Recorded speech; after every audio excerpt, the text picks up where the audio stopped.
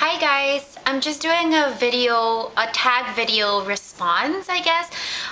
This is my first video response or tag video, whatever we call it. But this is with regards to the 25 random, this is the Would You Rather beauty tag. And I'm posting this video as a response to Sardoon1. She just posted hers. I've seen a couple of these, so I'm just gonna finally give this one a go. So I'm just gonna get right on it. So if you guys see me, sorry, I just moved the camera. Oops. If you guys see me looking over to my left a bit, that's just because I'm reading the questions out. So the first question is, would you rather go out with messy hair and nice makeup, or nice hair and no makeup? Definitely I'd opt for the latter. I mean, with messy hair, and we all have our bad hair days, it's easily fixable with, you know, a headband or some elastics, or, you know, some hairpins. But I think going out with no makeup at all, although I'm comfortable going out without any makeup, but I don't know, it just gets you, like, your mood is just off, feels off the whole day. At least for me it is, and I just feel a little bit too naked without makeup. Number 2, would you rather shave your eyebrows or have your eyelashes fall out? Definitely I'd rather shave my eyebrows. With all the products we have now, it's so easy to just put them back on, or just, you know, pencil it in or something. So definitely, I mean, having no lashes at all is much more of a nightmare to have to deal with. Would you rather be forced to shop at only MAC or Sephora for the rest of your life? If I had to choose between the two, just obviously because of variety, it would be Sephora, although I do love certain MAC products. I don't think there's anything that they have solely that I would die if I never had it again, and Sephora definitely just has a wider range of products. Number 4, would you rather wear lip gloss or lip liner look, or 80s perm? I'd definitely rather go with a lip gloss and lip liner. And I guess that look that is being referred to here is the one where the lip liner is harshly much darker than the lip gloss, and it looks, you know, like a two-tone thing. I think that's the one that they're referring to. Then I would definitely still prefer that, though, than have permed hair. Number 5, would you rather leave the house with an obvious foundation line or overdone blush?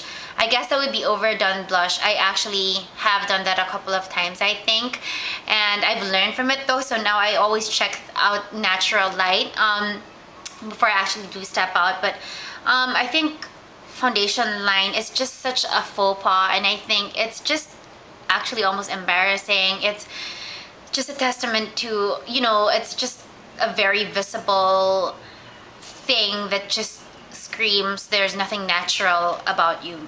I don't know, it's just so much worse, I think. Number 6, would you rather wear MC Hammer pants or biker shorts in public?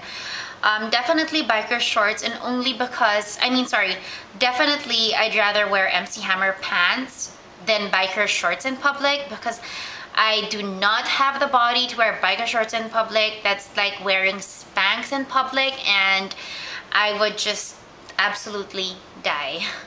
Number 7, would you rather have a bad orangey spray tan or really weird tan lines that can't be covered?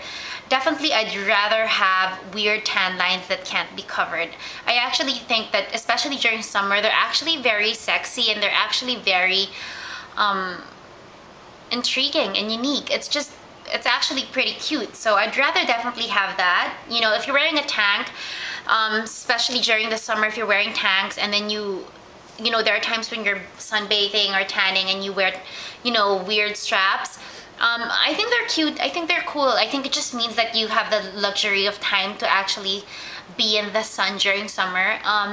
Over, you know, orange tan lines just is a testament to the fact that you have to get it baked, or you have to actually go to some contraption to get a glow, and rather than, you know, be sitting on the shore or maybe a yacht. So I think definitely weird tan lines, it's just more natural. It's to be expected during the summer. Number 8, would you rather have a bad haircut or bad hair color? definitely a bad hair color, because that can be solved.